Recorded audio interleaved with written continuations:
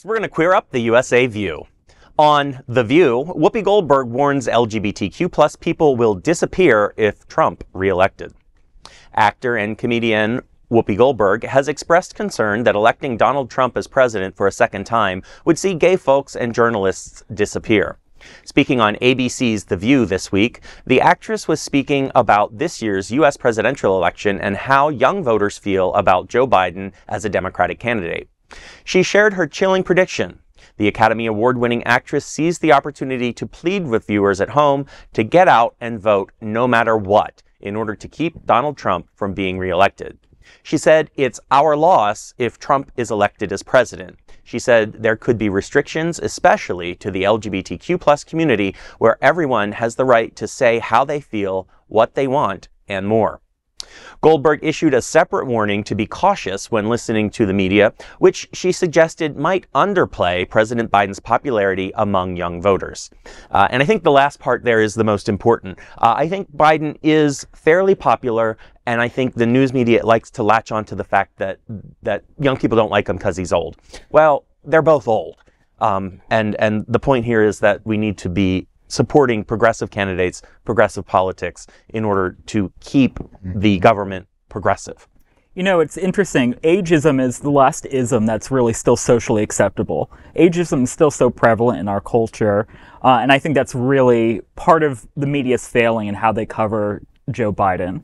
I mean, about Whoopi Goldberg's warning, that could be hyperbole. It also might not be. You know, Donald Trump in his first term was the president of family separation and locking kids in cages at the border. Certainly there's, it might be hyperbole of actually physically disappearing people. But what's not hyperbole is that Republicans of the right wing are trying to disappear LGBTQ people visibly from culture, from society, from the law.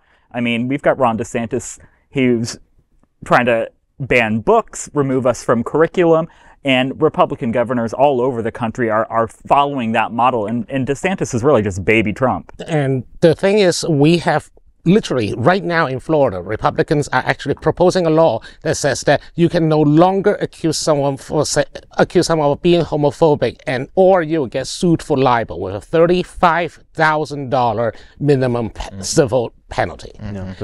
That's not just that erosion of First Amendment rights. That's essentially just basically say that homophobes can say what they want and we cannot accuse them of being biased or discriminatory. It is burying us under a pile of legal paperwork. It is aimed at our entire community to say, you shut up, you cannot say anything, or else we're going to sue you in the pool house. I think it's good that Whoopi brought that out. I'm not a regular watcher of The View, but certainly I know and I have an understanding of what their audience is like. But it's nice to see, and I think we will see more of this in 2024, that there will be people who have progressive points of view who are going to try to get to audiences, particularly younger audiences and particularly target audiences, and that who may not be paying hardcore attention to the news and following it the way that we do, but putting some of these true, key, factual messages out there that people understand that there are consequences. I agree with what you guys said in the sense that I think a lot of people are sitting on their hands because they don't perceive it's a good choice. They perceive they're both old and they don't want to be involved in either one. I think that a lot of progressives have complaints about Joe Biden, and I think that he's not Bernie Sanders, and so they didn't get what they wanted. But this is not a time to get what you want. This is a time to make sure that chaos does not happen. Yeah, it's not about getting what we want. It's about making sure that the truly terrible people don't get what they want. And a couple things, I'm okay with them not being able to say that someone is homophobic or transphobic because they're not phobic. Right. Ain't nobody in America left that's scared of us. They're just bigots. That's all they are. They're just bigots. They're hateful. They lie. They hurt others to make themselves feel better. They're terrible people. Second of all, it's just something that you were alluding to and you were alluding to. It's not a binary choice. If young people don't like Biden, they're not going to go to Trump, but they'll just stay home. They'll just stay home. And remember, every time someone doesn't vote for Biden, that's a loss of a half a vote.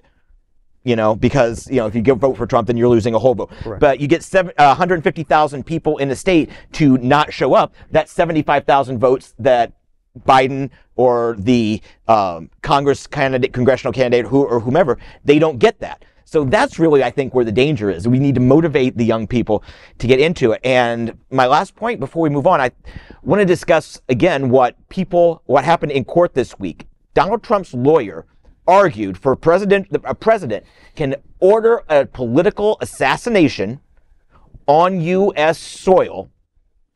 So therefore, a political opponent of whoever is in office.